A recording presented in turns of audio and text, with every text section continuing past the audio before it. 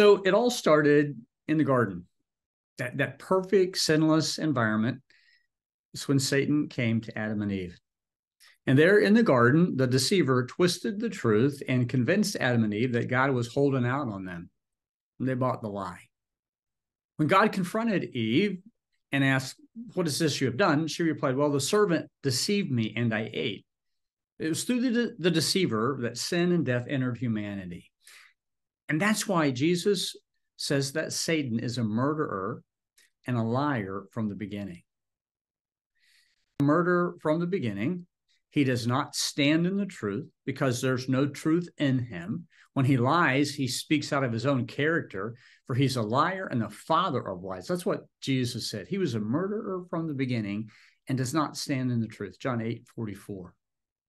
In Romans chapter 5, verse 12, Paul explains that sin and death came through one man, and then death spread to all men because all sinned. This death through sin is why Jesus called Satan a murderer. As one person says, he's the author of the fall of Adam, by which death came on man. See, Satan is the originator of all sin and death, and he didn't stop after his deception in the garden.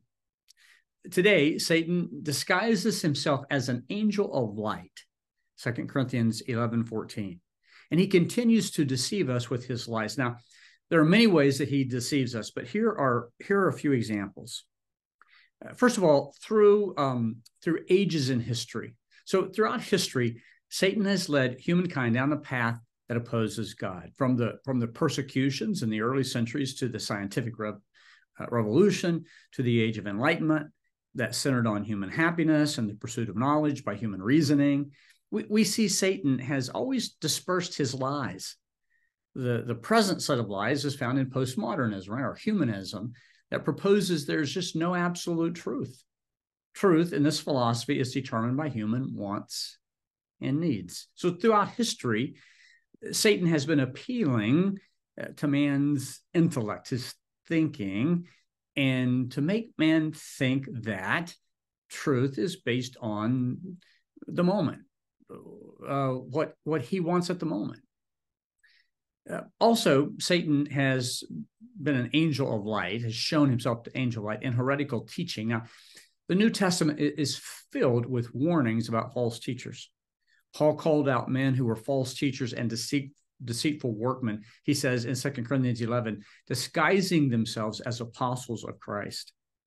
Erroneous teaching continues today in things like salvation by works, prosperity theology, acceptance of same-sex relationships, gender confusion, and a long list of many leaders who represent the truth and misrepresent the truth.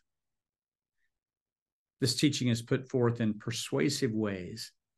And Paul says it's no surprise if Satan's servants also disguise themselves as servants of righteousness.